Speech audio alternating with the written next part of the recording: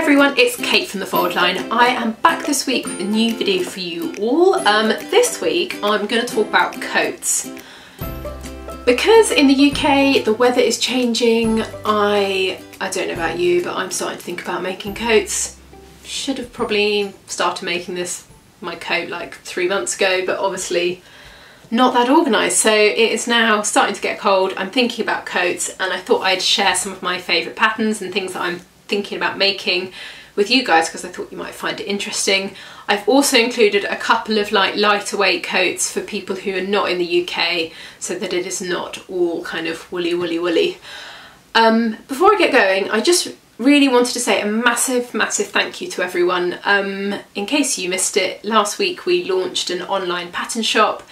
And I just want to say thank you for all the lovely messages and the positive responses, and thank you for being so patient with all the glitches on the site. They're still getting fixed, but yeah, it was something that Rachel and I'd worked really hard on and we were a bit nervous about, and yeah, we just got such a nice response. So I just want to say thank you. Like, it has been, yeah, it's been a full-on week, but it's been really lovely, and yeah, so thank you for all your nice comments. Thank you for people who ordered as well. That's really, honestly, every time one comes through I'm literally like, yeah.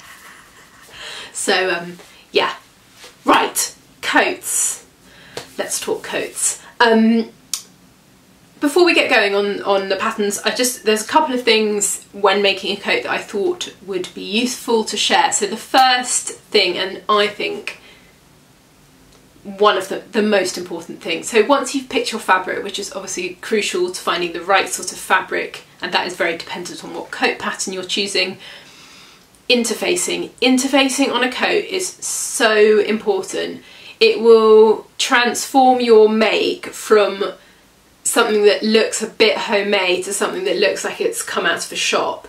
It just adds that structure, it makes everything a bit crisper and actually makes it a lot easier to work with. So investing the money in the right interfacing is going to literally sort out your make. So the interfacing that I use, and I think Rachel and I have done quite a bit of kind of experimenting, the one that we think is the best is, I'll pop a link down below, is the it's the tailoring interfacing from Sew Over It. So it is designed to be put onto wool, and if you don't get the right interfacing, it can almost work against the fabric. So this one that is meant to do that, it moves with the fabric. It's got enough movement in that it will kind of work with it, but also add structure to it. So that is my top tip. Do not skimp or get the wrong interfacing because it can literally ruin your project. The next thing is a really obvious one, is pressing. So when you press your seams with wool, it is so important to do them properly because this will also transform how your finished garment looks. So a lot of people use I think it's called a clacker, which is a wooden implement which you place on top of your seams after you've pressed them, and it holds them in place. I don't have one of those, to be honest. I actually just use a book. So what I will do is I'll press it down, like pressing the seam flat, press, steam, and then I will put something on it to weight it, and I leave it there almost until it cools. This is really important. This sets the fabric, so it will instantly look a lot better. It holds its shape once it's I think it's that thing, if you leave it there to cool, it then really holds its shape. So those are my sort of 2 tips when making coats. And also for those of you who haven't made one before, or you're new to the coat making game, it really isn't as hard as everyone says it is. I actually find them one of the easiest things to make. Quite a lot of the coats that I'm talking about today are fully lined. It hides all the mess. Like, it really isn't hard. So don't be put off. You can definitely make one. So the first coat that I'm going to talk about is one that Rachel has made. We haven't got a picture yet, but I have tried it on and I'm definitely going to make this because it's so good. So this is the Yates coat from Grey Line Studio. This comes in a UK size 4 to 22. It is available on our shop. I'll pop links down below to all the patterns so you can either go and have a look at them or, yeah, go and have a look at them. This is a really, really lush pattern. So the thing that is cool about it, it's got a seam that runs all the way around, kind of, I think it just at kind of your waist level. The great thing is it has this really lovely feature of inseam pockets. I think this is really great. I think what you could do with this, which I think would make it look amazing, is to have two different colours in the top and the bottom. So you could have like a grey and a cream, or like something with a pattern and then a plain at the bottom. I think the colour matching thing would look really ace on this. So other things it's got which is great are it's got a two-piece sleeve. This is really, really great for movement and fit with a coat, because it's kind of classic tailoring. Anything with a two-piece sleeve is a winner in my book. It makes movement easier, it's going to fit better on you. It's just, yeah.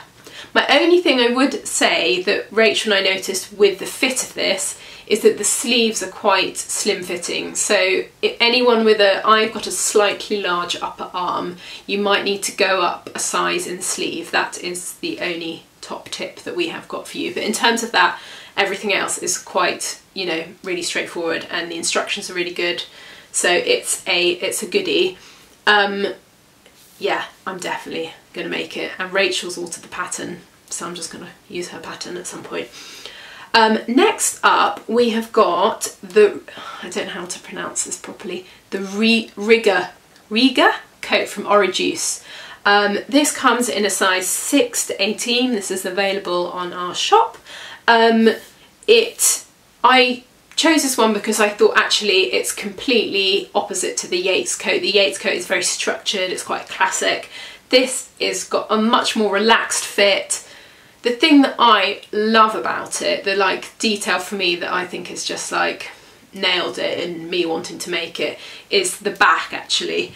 So it's got this really cool like panel on the back that holds in the kind of, I don't even know how to describe it. It's basically like a giant belt loop. But this means that you can actually, instead of you can have a tie on your coat, but you could also use a belt that you own to sort of fasten it.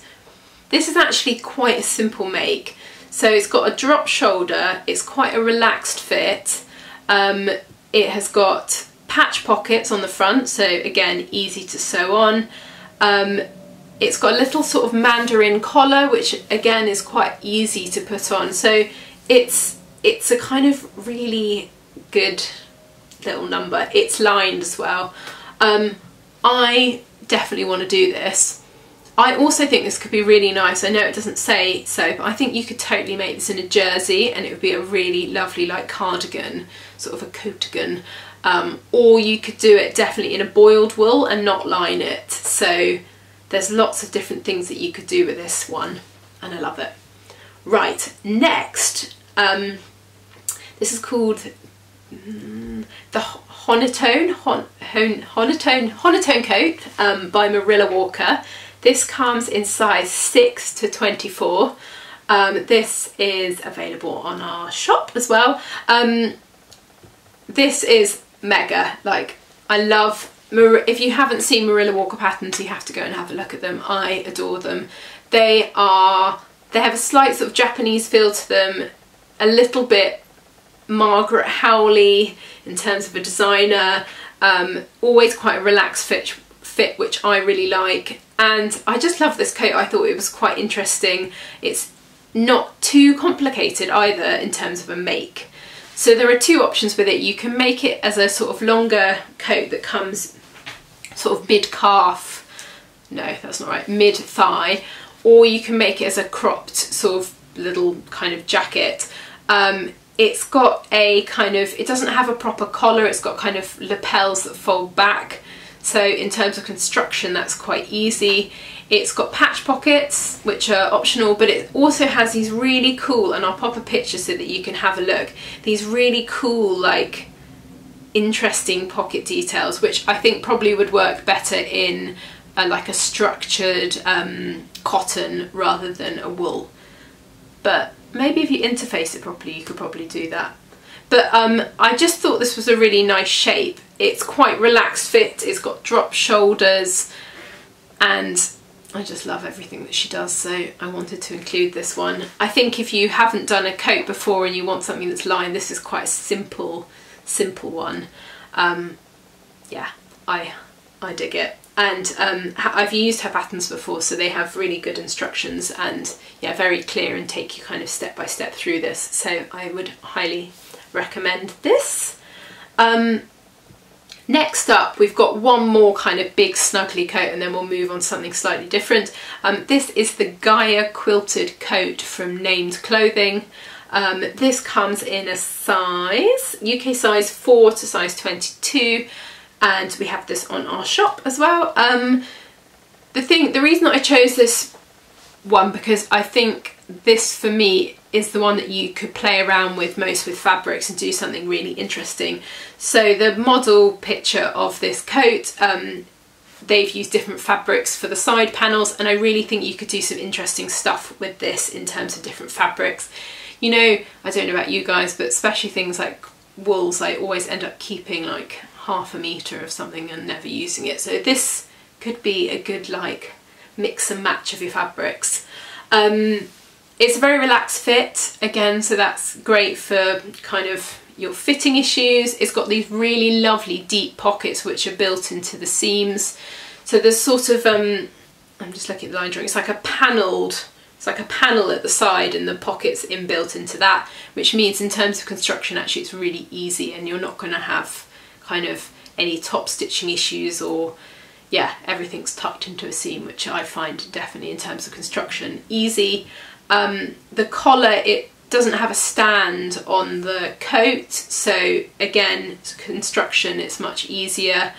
Drop shoulders, it just looks really snuggly, and it's quite cocoon shaped, this, which I saw a lot of on the high street, so I just thought this was a really lovely coat, and I would definitely, I want to make this one too, but you know, you've got to just pick, I think probably one per season. So for those of us who do not like long coats, I've got in a couple of shorter ones which I thought would work kind of really nicely and are quite kind of on trend for this season. The jacket, first one is the poly jacket from Republic de Chiffon. This comes in a size 8 to 18. This is on our online shop too. It is a really nice wrap coat, like coaty jacket, and you don't see that many of this sort of style of pattern, and I really like it. So it's got quite a lot of classic tailoring features. The wrap at the front is great because there aren't any fastenings, you don't have to do any buttonholes. It's got, on the back, it's got almost like princess seams on the back, so in terms of getting a really nice fit, that's going to be a lot easier than a standard kind of middle centre back seam. It's got darts below the bust, which is really nice, so that adds in shaping. I just really like this. I think this is a really nice shape, and I think you could make this, again, I think this would be one that you could make in like a ponte or something quite thick and have it as a cardigan, or you can make it in a really lovely wool and it would be one that you just shove on and feel like cozy in. I really like this one, so I think this is a really good one. Right, I'm speeding up because I can see I've been yabbering again. The next one I've got is another short one. It's the Artemis coat from I Am Patterns. I've made this one and I absolutely love it. I've made it more as a kind of house, I call it my house coat because I wear it when it's cold at home and I'm working. It's a really great pattern. I love I Am Patterns patterns. If you haven't kind of seen them before, you should definitely do it. Right, I haven't told you the size. I'm trying really hard to remember to put the sizes in, and I've been really good so far. So the Artemis jacket comes in size 4 to 14, UK sizes this is, and we have this on our shop as well. So it's the thing I really like about it. I think it's don't quote me on this, but it's like 4 or 5 pattern pieces, so it's actually super simple to make. So it has a grown on sleeve, so you've got no sleeve to insert, so it's got a kind of almost like kimono sleeve. It's got inseam pockets. It's got this sort of, I'm not even sure what the right word is, but like not granddad collar, but like it looks like a granddad cardigan, like that turned down little collar. I love it. I have lived in it, and I've also made one for my boyfriend because he got really jealous of mine and he lives in his as well. So they are actually unisex. I think I made probably a size, I think I might have made a 10 or the 12, and it's quite kind of loose fitting and kind of cozy, so you can definitely like fit another jumper underneath it. In terms of fabric, I used a quilted cotton to make my house coat. You could definitely use a boiled wool. You could do loads of things. It doesn't have a lining, this one, so that's something definitely to take into consideration. For me, when I made it, I actually did Hong Kong binding on the inside, which actually looked really pretty. So yeah, that is something to think about. A boiled wool would be great for this because you wouldn't need to worry about any fraying. It's a really great pattern and actually really super speedy as well, which is always a win in my boat. Right, next pattern we have got is the Berlin jacket from Tessuti Fabrics. I included this because I thought this is perfect for a beginner. This comes in size 6 to 16. We don't stock this on our shop, sadly. It's a really great pattern. I've seen loads and loads of people make this. The thing that's really nice about it is it's like 3 pattern pieces virtually. Let me have a look. So yeah, front, back and sleeve. Yes, it's really simple. This is perfect for a boiled wool again because there is no lining in this one. So you do need to think about what you're going to make it in. If there's no lining, you need to think about the fray factor. So if you've got a fabric that's like a wool that's really frayed, this is not the project for you. Think something that's a bit more structured. I think if you finish the seams with a Hong Kong binding or something like that, that would work, but I think probably fray fabrics to be avoided. Drop shoulders, loose fitting sleeve, quite a bit of top stitching on this, so if you're not feeling megally into the top stitching or you're feeling nervous about it, this might not be the pattern for you. But yeah, it's simple, like you can whip it up in no time. I think you could also make it in a jersey, this number, and have it as a cardigan. But yeah, have a look online. Instagram's great for kind of looking at pattern reviews and stuff of this, and lots of people have made it and it always looks uber chic. Right, last, oh no, I've got 2 more. So now I'm going to move on to something a little bit more lightweight because not everyone is in the UK and it's freezing, and actually it's still quite warm in the UK. So the Ulysses Trench from Victory Patterns, this comes in a size 6 to 18 and this is available on our shop. This I've spoken about in the past. I freaking love it. It's really interesting. It's a loose fitting, it kind of coat is unlined. It has quite a few trench coat details on it, but also it's just really cool. I'm really sorry, I've just noticed this kind of really bright, the sun has started shining and now I have a kind of white box in the corner of this. I'm sorry. What can you do? So the key features of this Ace pattern are, it's got this incredible, I think the coolest thing about it is the belt loops at the back. So it's got a storm flap on the back of the jacket and these belt loops that are kind of built into them. The front has like a fold over, it's almost like draped at the front, so there looks to me like there's a bit of gathering. Yes, there's some pleating up around here, which makes the front kind of loose and kind of lovely and drapey. This is screaming out for something drapey, so think double crepe, cupro, viscoses, but kind of it would need to be like a heavier weight viscose. A linen viscose would be, oh, so good. I love this. I absolutely love this. I almost think I should probably just make this now for next spring and it might be finished in time. I just think it would look great over everything. I think it would look fab over a pair of jeans. I think it would elevate a kind of boring dress. It's just, she's a clever girl. It's a really, really great pattern. So, last but not least, this is another lightweight number. This is called the Cambria Duster Coat from the Friday Pattern Company. This is sizes 0 to 18, and this is available on the shop. It is, it's another classic. So, great features of it are, it's got princess seams down the front, great for fitting. It also has, I think it's got princess seams. No, it doesn't have princess seams at the back. It's got this really kind of big dramatic, kind of collar at the front with ties. It's a really, really lovely pattern. I think it has kind of like a bit of a vintage feel, so if you are into that vintage thing, I think this would be a really nice kind of over jacket. It's just a great one. It's got pockets, it's got top stitching, it's got tie belt, which is actually sewn into the side seams, which I quite like. Sometimes you have ties and they're kind of straggling off the back.